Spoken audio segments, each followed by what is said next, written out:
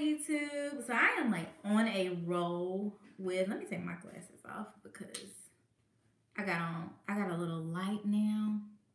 It's actually my makeup light, but I turn it on for y'all because I don't know, the lighting in here is just not good, and when it's at night, and normally I'm recording at night. So anyways, gonna jump right in. This is actually a product review video.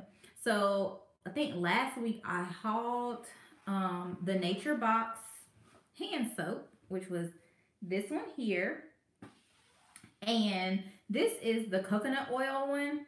And I actually was able to find a different one today, which is the apricot oil. I guess the scent oil, whatever, because it has a cold pressed oil in it. Y'all, I'm gonna start doing a lot of product reviews because I hate, seeing things and then you don't know how they are or if they're worth purchasing. These are definitely worth purchasing. I started out, of course, with this one. I've been using this all week, and you only need one pump. It lathers really well. It leaves my hands super moisturized, and the scent actually stays on your hands. Kind of reminds me of, like, how Bath and Body Works hand soap kind of lingers. This does too. I purchased this today. I've already used it, and it's the exact same.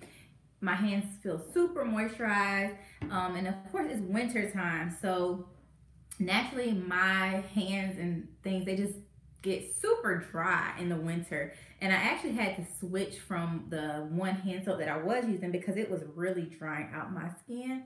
But these, ever since I switched to this one, I haven't had that problem. So I got 6 of these, and I think I only bought 2 of these when I bought them.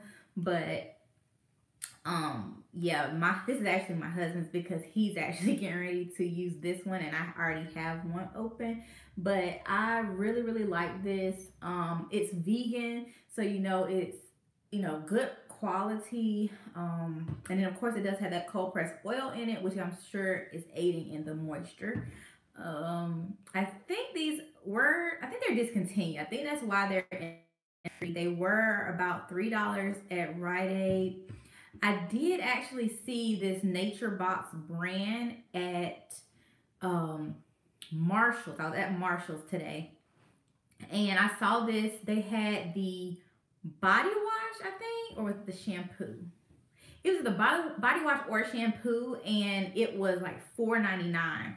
So it's actually a pretty, somewhat, low end but kind of pricey brand, especially to find it in the Dollar Tree. So definitely, if you see these are 8.45 fluid ounces. This is more than what you would normally get in like the soft soap. I think they're like only 8 or maybe 7 ounces. So if you see these, definitely pick them up. These are the only 2 that I've seen so far as the different scents. But if I see any others, I'll probably pick those up too, just because I could definitely refill my soap dispensers with the refills, but I don't know, I like having different scents and things. So yeah, so I just want to come on, do this little quick review for y'all. Definitely, if you have tried these out, leave your thoughts and comments down below, and I hope that you all have an amazing evening.